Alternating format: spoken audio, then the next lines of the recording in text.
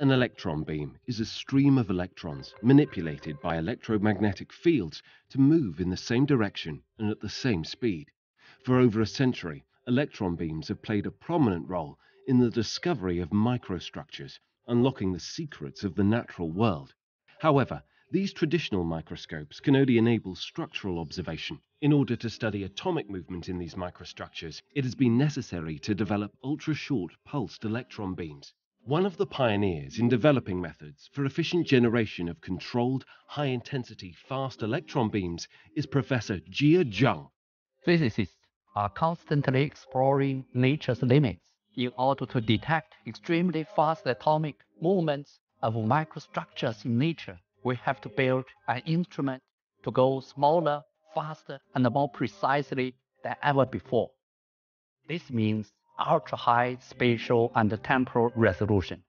Over the past 2 decades, Professor Zhang and his team have used high-intensity fast electrons to make a series of major breakthroughs that may broaden our understanding of how to utilize this technology more efficiently. One such major breakthrough is his team's development of mega-electron volt ultrafast electron diffraction imaging instrumentation and demonstration of sub-angstrom spatial resolution, culminating in a world record-setting temporal resolution of 50 femtoseconds. The high resolution allows scientists to observe how the atoms move to invert a periodic lattice distortion within 100 femtoseconds. This new tool has led to new discoveries. For instance, it provides an atomic view of how phonons, a definite discrete unit of vibrational mechanical energy, couple and decay in materials such as bismuth. Professor Zhang and his team have also pioneered the combination of ultrafast electron diffraction and an intense laser pulse to manipulate electronic dimensionality of a quantum material, succeeding in producing and observing exotic phenomena such as light-induced superconductivity. This same combination has additionally opened new research directions in condensed matter physics, chemical physics, and high-energy particle accelerators. To explore the limits of high energy density states in nature, we have to go much denser and hotter than anywhere on Earth. This means we have to create extremely high pressure in very small space and at very short time scale.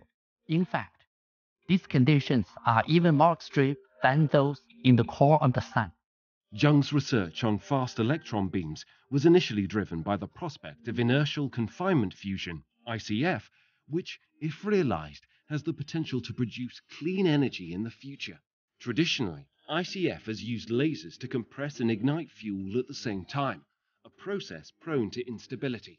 A more efficient way, called fast ignition, separates the fuel compression and ignition, allowing optimization of these two processes independently while avoiding instabilities. However, fast ignition has its challenges in how to precisely inject the heating electron beam to the right position and at the right time in very dense plasmas. In addressing these challenges, Zhang and his team have developed a new approach by firstly reaching the fusion density in the collision from two cones where the fuel shells are compressed and accelerating. Ultra-short, pulsed high-energy electron beams are then used to heat up the colliding plasma to the ignition temperature, aiming at a more efficient fusion process. Zhang has spared no efforts on demonstration of his new concept, even during the most difficult time of the pandemic period in the beginning of 2020.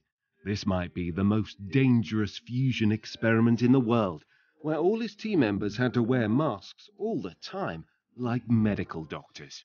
As China enters the era of carbon peaking and carbon neutrality, fusion should play an important role in fulfilling our energy needs.